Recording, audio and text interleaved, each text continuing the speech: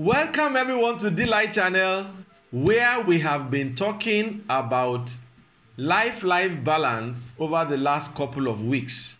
And last week, I announced that we have now begun our descent into landing. And what are we talking about this week?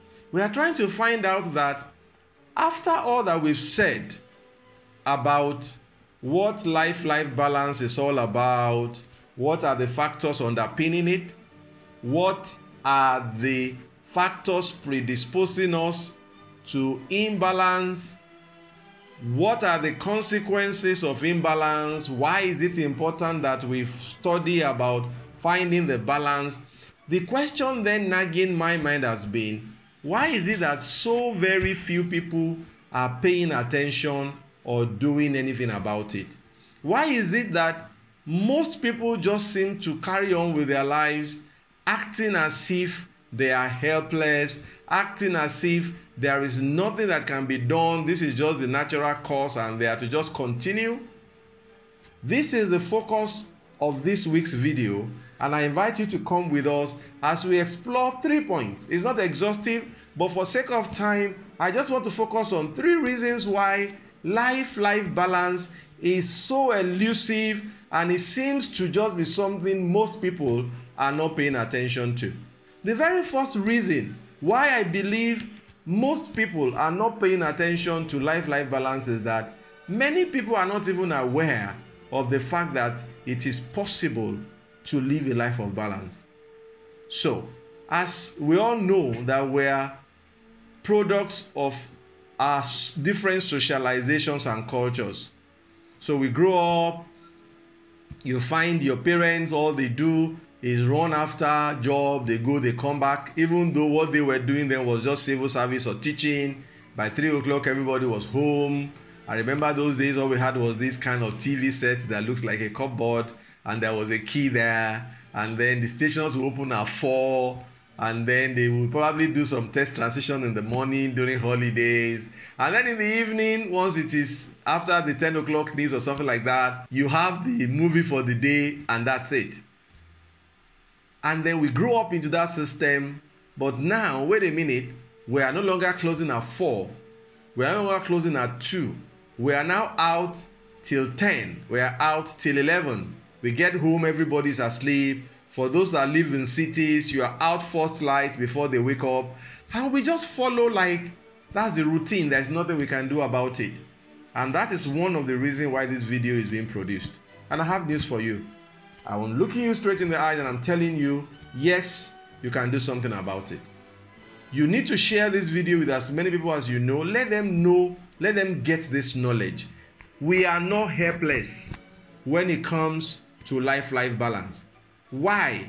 The second reason why life imbalance persists is also the reason why we are not helpless, which is the fact that there is a faulty paradigm and a faulty orientation out there about life. And that's the reason why most people are carrying on. We are in this race that delivers no trophy.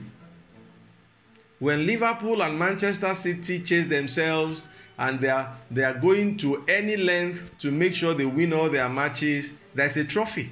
What's the trophy? They want to win the league, they want to win the Champions League, they want to win the FA Cup, they want to win all the trophies. Why? The bragging rights. Why? They make money. Why? It pursues their career. But wait, who are you competing with? Who are you competing with? Okay, so when you now buy that bigger house than your friend, so what? At what cost? Remember what we said at the beginning is that the underpinning factors are 1, the fact that time is limited, there's nothing you can do about it, and 2 is that there is this unnecessary competition, rivalry that delivers nothing. Because you sent your children to the most expensive school does not mean they will be better than the children that went to public school. As a matter of fact, if you follow the news, you'll be shocked that every year, the best results for this school leaving certificate, for even getting to universities, come from children in where? Public schools, most of the years. So what's the point? So this faulty paradigm, this faulty orientation make us feel that we're in a competition. And that's what they call the rat race. And I've said it here and I'm saying it again. At the end of that race, we are still rats. So you need to arrest yourself and check to say, okay, wait a minute. Why am I even going through this stress?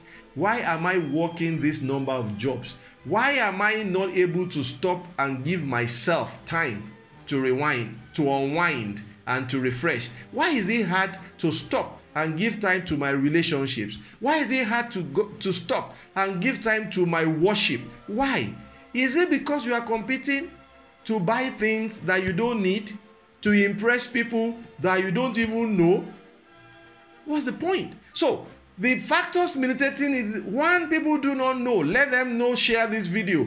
Two is the fact that there is a faulty paradigm and orientation out there which needs to be corrected. And the reason why that has to be is that most people do not pay enough attention to do the equation. We spoke about worship. One of the verses of the Bible that has been playing in my head for about a year now has been this very simple equation. What shall it profit a man if he gains the whole world and loses his soul? If he gains the whole world and loses his health? If he gains his whole world and loses his family? You know, there's a quote I saw somewhere that says that we spend all our life trying to get wealth, and when we now get the wealth, we now start spending that wealth to try and get our health. What's the point? And I'd like to share a story with you here now. The story of a fisherman who was resting by the shore of the river, having completed his fishing for the day. And while he was there, resting, a sharp young MBA Harvard guy just came to and said, "Hey guy, what are you doing here?" And I said, "Yeah, I'm done my fishing for the day. I'm resting, just enjoying the view and soaking in the environment."